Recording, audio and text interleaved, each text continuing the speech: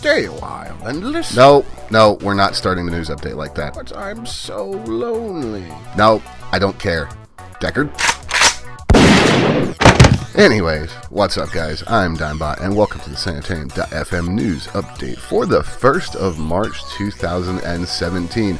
Kicking us off today, AMD had a big event yesterday and they've unveiled the actual name of their new GPUs, previously codenamed Vega. Guess what? They're called the Radeon RX Vega. Good job, AMD. Now we don't have to actually change up our search terms, so nice.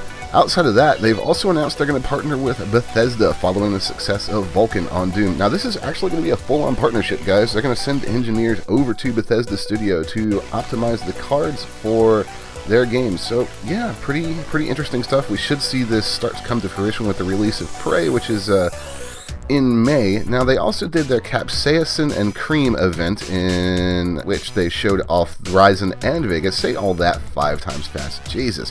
But they say that Vega is going to disrupt gaming, pro graphics, and AI. They have high bandwidth cache controllers, next-gen compute units featuring RPM, new programmable geometry pipelines, and an advanced pixel engine. Okay, that's a bunch of technobabble jargon.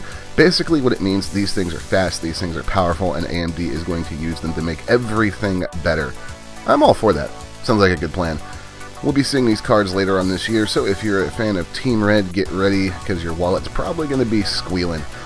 Next up, Nintendo did a big thing yesterday. Yeah, they did one of their Nindies things. God, Nintendo, can you please change the name of that? I'm not a real big fan of Nintendo Nindies. I get the pun, but ugh.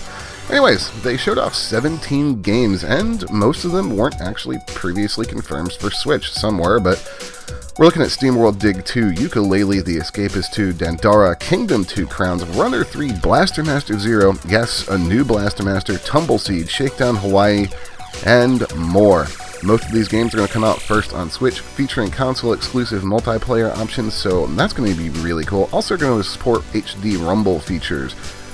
Yeah, the launch lineup, the launch window lineup just got a lot stronger. And don't forget, Switch launches on March 3rd.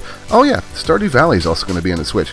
And speaking of Stardew Valley, segue, Stardew Valley's multiplayer is coming to PC first, despite that little Nintendo announcement. Yeah, Stardew Valley is going to be on the Switch, but he promised PC multiplayer a while back, and it's still coming to the PC, so awesome. I can't wait to go farming and macking on girls or guys, whatever, you know, I feel like, with a buddy.